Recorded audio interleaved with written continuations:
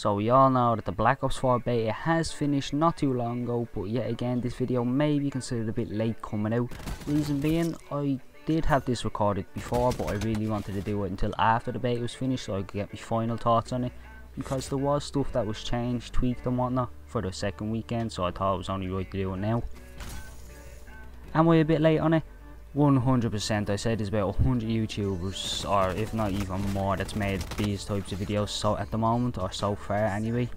So yeah, I may as well put my own 2 cents in there. So first thing I want to say about the beta is that first of all, Treyarch done it very well to actually, you know, get a lot of people playing, have the servers run very smoothly. I did see some YouTubers have problems. I'm not sure if it could have been on their end or it was just on not Sony, sorry, Treyarch's end, but when I seen to play, everything seemed to run smoothly, servers no problem. Obviously the only thing I had a problem with was how long it was to get into a game, but they clarified that so there wasn't, you know, too much waiting on the actual loading screen or the map, or as far as I know that's what it was. But they did change that for weekend 2, which I was very impressed with, and not gonna lie, I got a lot more games in like one day than I did the whole beta last weekend. And I'm not gonna lie, I did really enjoy it. I enjoyed the fact that they gave you a lot of new things to work with, you know, the tweaked armor. Didn't really see a whole load of change with that. I think they're gonna have to do a lot more.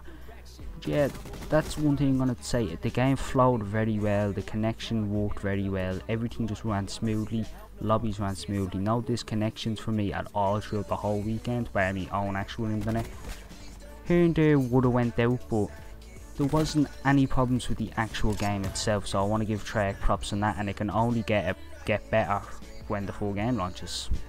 So yeah, it's not really a problem there. With the guns in the game, I'm going to say every gun felt right in this gameplay that I believe I am using. I can't actually see the thing myself, I'm just recording, you know, commentary for the gameplay.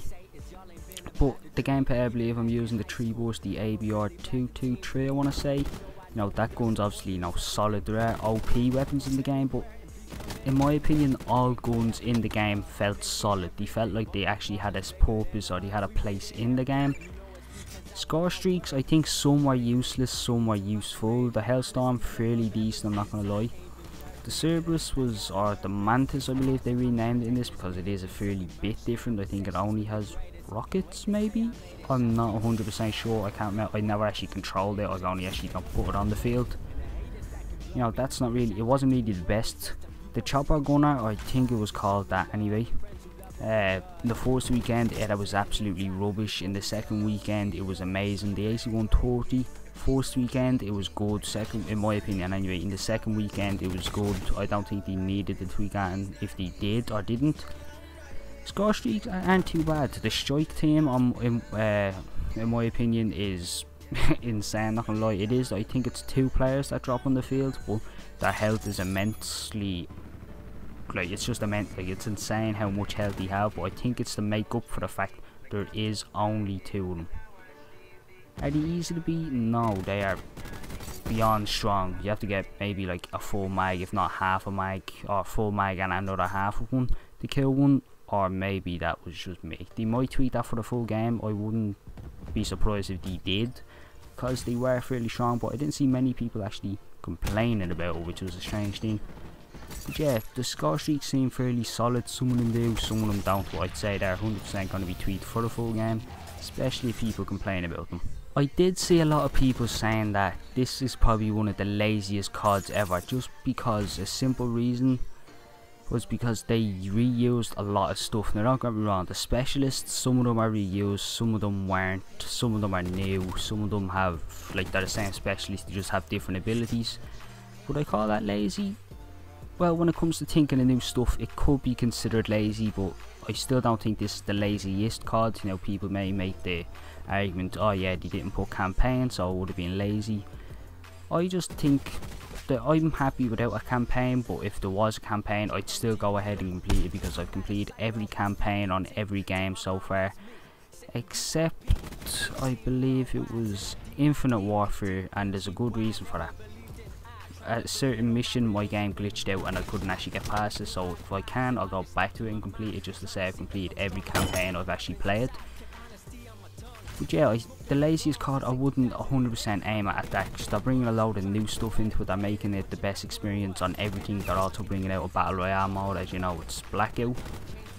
I think it's going to be fantastic. The 10th of September is when it's coming out in beta. I just hope they give us like maybe a full week of that, because I'm not going to lie, I'm really looking forward to it right now. I'm absolutely dying for it.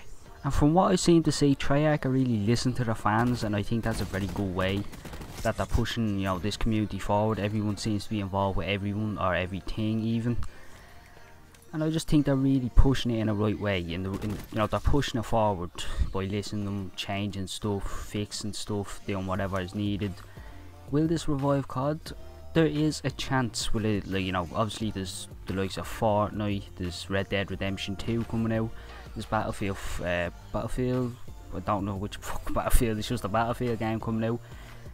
But I can see Battlefield just getting wiped out of the, it's just getting, that's just may as well not even come out at this stage, because first of all, Red Dead Redemption 2, that could probably outsell Black Ops 4, but like I was reading some stuff online, that some charts and whatnot, that Black Ops 4 could be the best seller of this year. You know, I'm kind of hoping for it, because, you know, I'm a big COD fan. I think Treyarch could push this in the right direction. I think they might do very well. I hope they do come out on top and sell the most games, because come on, everybody has to admit it, Treyarch's probably their favourite at the moment. From what they've done in the past and what they're doing now, it's probably one of everybody's favourites. Game development, the English motherfucker, it's probably everybody's favourite. I can't string a fucking sentence together. Treyarch is probably everybody's favourite game development.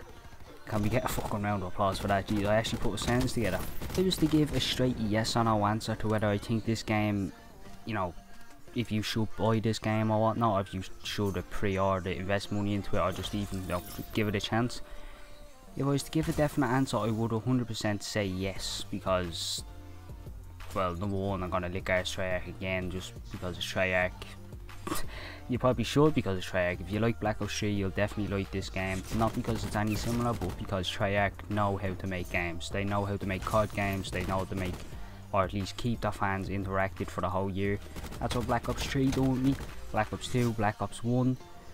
And I highly think this game will as well. If there's a master prestige, you know I'm hitting that once again. I did in Black Ops 3, level 300 and something. I went back to play it and I went up a couple more levels. But yeah, if I was to give a definite answer, you know my answer would 100% be yes. Give this game a go. If it's not your cup of tea, fair enough, at least you gave it a chance. But yeah, definite answer, yes. But if you enjoyed this video, you want to see more videos like this, or just more content in general, don't forget to subscribe. And I'll see you all in the next video. Peace.